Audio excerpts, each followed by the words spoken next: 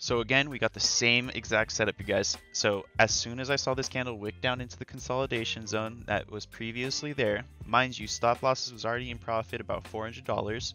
So this is a floating $400 that I could go, that's almost 1% on the account size that we have. So for me, this is a risk-free trade now.